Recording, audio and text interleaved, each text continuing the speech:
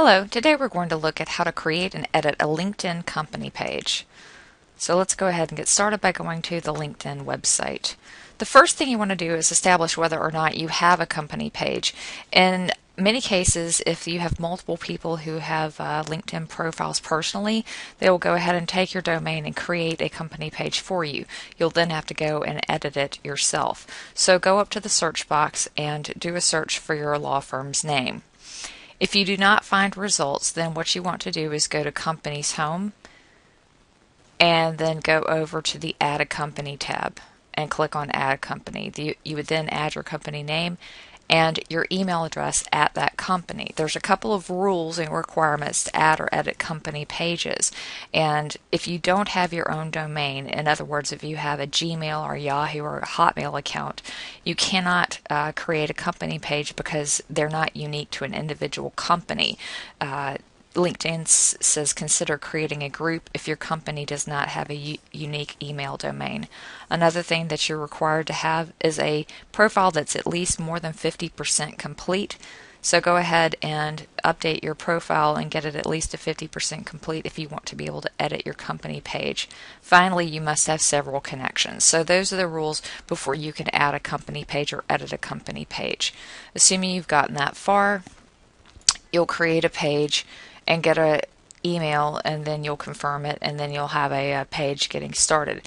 It will automatically populate with what it knows about you, primarily who's in your network and the name of the company itself. Everything else is editable, so we'll go ahead and get started. First, on the overview page, and there's several tabs that you have. Overview, careers, and products and services are the visible pages to your audience. The rest of them, the page statistics, is only visible to the editors of the company page. So going to the admin tools, what we want to do is do a little editing to the home page. So you would click on edit, optimize your overview page description for English. If this was the first time you had gone in, you would find that you may already be the admin and that in fact everyone in your company was the admin if you didn't start from a new page but you found that you had already had one created automatically by the system. You would go ahead and designate administrators, otherwise everyone who works for the firm is an administrator. So designate the admins. Do be careful to designate yourself as the administrator, otherwise you'll have to ask one of these fine folks to go in and add you back. Next thing you want to do is upload an image. They have a standard logo that's a size, and then the square logo. This one's going to use in-network updates, so it's going to be a slightly smaller dimension. It gives you the dimensions before you upload it. Then you want to put in a company description, and in this case it says company specialties. If you're in a state where your advertising solicitation rules prohibit use of the word specialty, then you need to think about whether you put that information in company specialties, as it does show up as specialties on the page. Just something to be in mind of. If you have a blog, then go ahead and put the RSS feed of the blog here. Another thing, and what one HubSpot marketing company calls low-hanging fruit, is news about your company.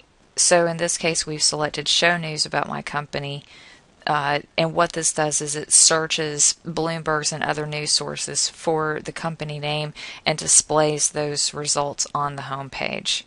Going over here to the left side, you can choose your company type, your company size by drop downs, put in your URL for your website, what your industry is, and all this information.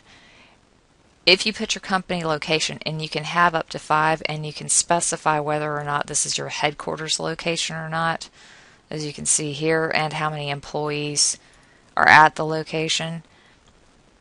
Once you do this, it's going to create a Google map as well. So let's go ahead and publish this and see what it looks like.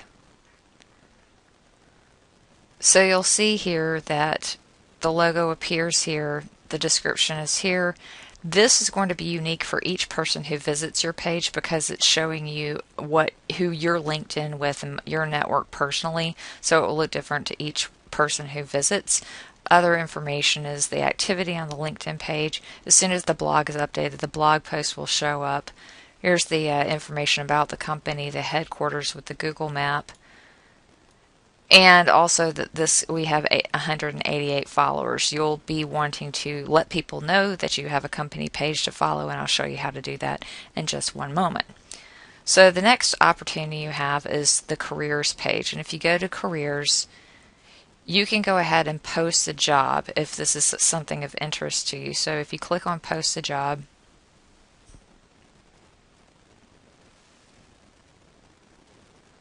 you can read all about what you get to do here, and then click on post job again,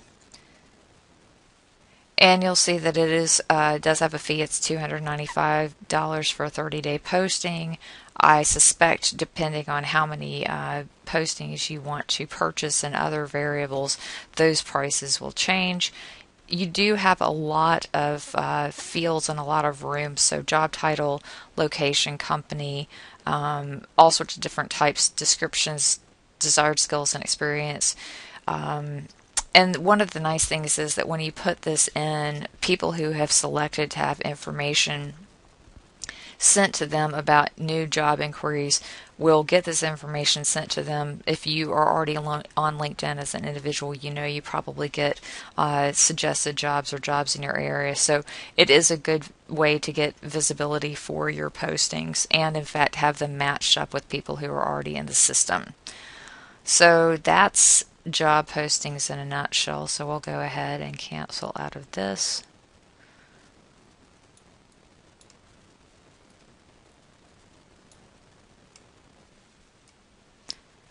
And back at the overview, we'll look at another tab, and that is products and services. This is by far the most interesting opportunity for the firm to add information about what your firm does. So if you go to the products and services page, you'll have a couple of different things that you can do. You have a rotating graphic at the top that is hyperlinked, so you can put up to 3 products and services spotlights that are hyperlinked and take you to a specific place on your website.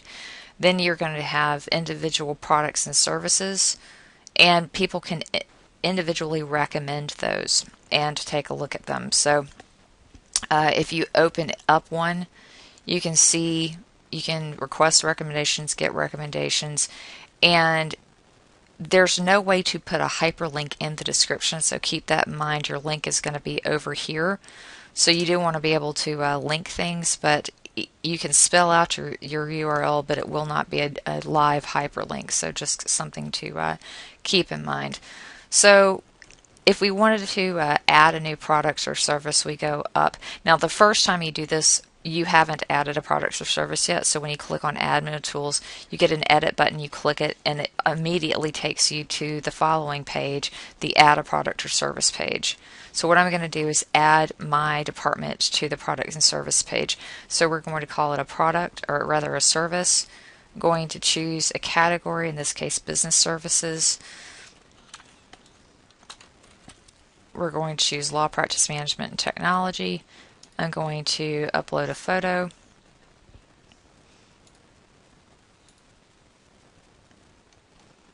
And then I'm going to describe my product or service. I'm not going to recreate the wheel, so I'm going to go to my website and pick up the description, copy it, and paste it in. In terms of the features we want to pull out, I'll say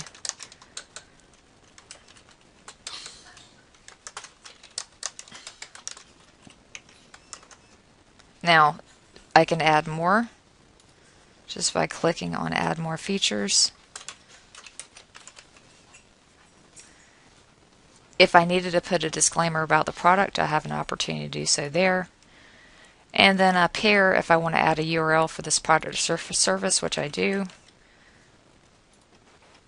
and then you can put individual, and this is again going to link to your LinkedIn profile, so I'll put that here.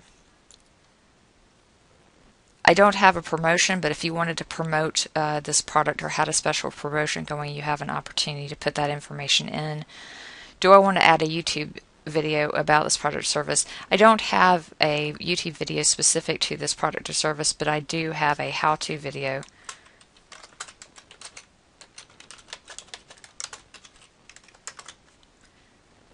And this is kind of an interesting thing. It says YouTube video URL, and if you've ever had experience with putting in a YouTube video URL, a lot of times you know that there's an embed code that you can get from YouTube. In this case, that's not what you want to pick up. So what you want to pick up here is a YouTube video.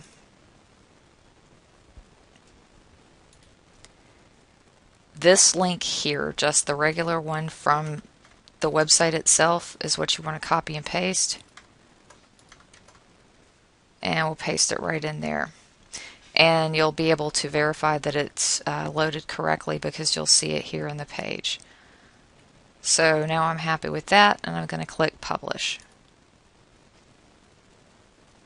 And you can see how it looks. So the product overview, the logo, the different bulleted points about what the product has, and then the visit the website, contact this person, and the example of the how-to video.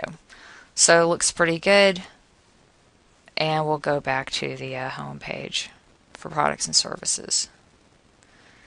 If you want to change out this product and service spotlight, you would click on Administrative Tools and Edit. This lets you edit this home page, and you have a couple of different things you can do here.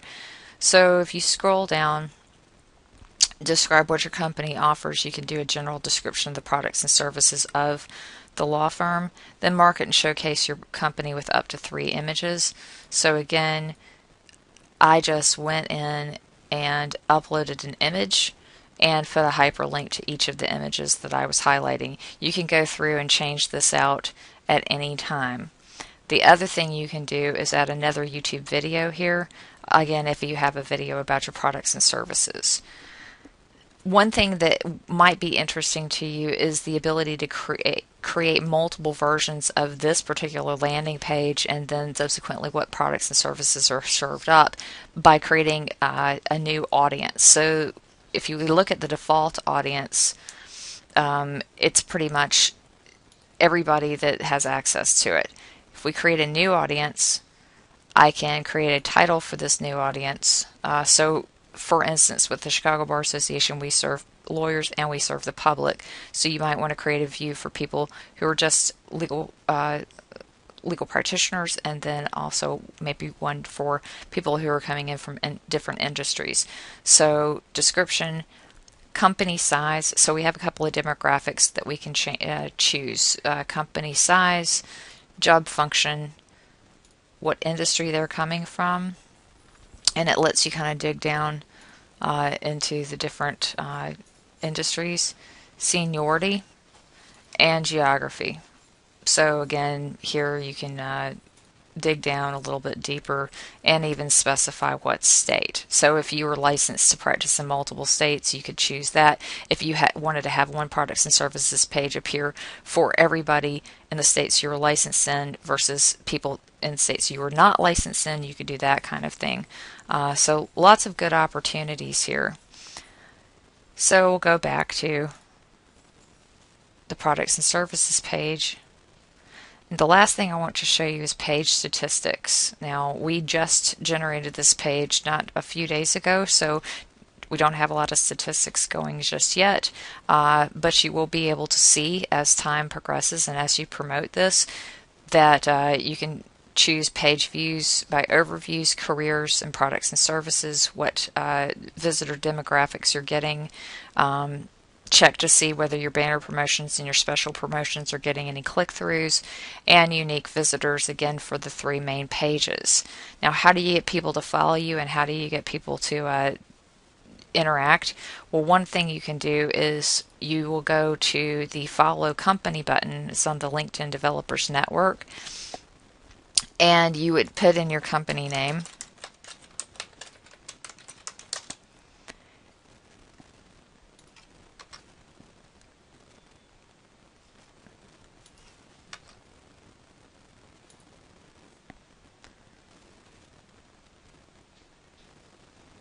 And it's going to generate a preview of the button.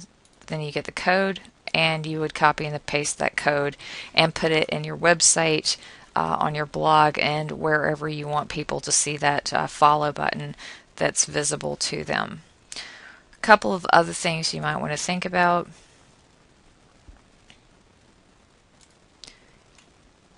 is once you've created all this, you want to keep people engaged. So something that you can do is share an update. In addition to entering your RSS feed for your blog, you can also update content with this. So, you would type in a bit of information or news. You can attach a link if you want to and click the share button. That will populate for anyone visiting their LinkedIn site and logged in and following the Chicago Bar Association or your law firm. When I go to the home page, I would see information about what the Chicago Bar Association is doing because I am following them. And so I would see the status updates here as well. And we'll go and take a look at that. So people see what you're doing. Unfortunately, there's no place to create this page and then make it live. You were kind of doing this live and announcing it as you go. That said, go back and make changes. People will see that you've been updating it, but I don't think that that's too big of a deal. And because, like Twitter, this is a ticker, it'll disappear off the page. So with that, I appreciate your time and thank you very much.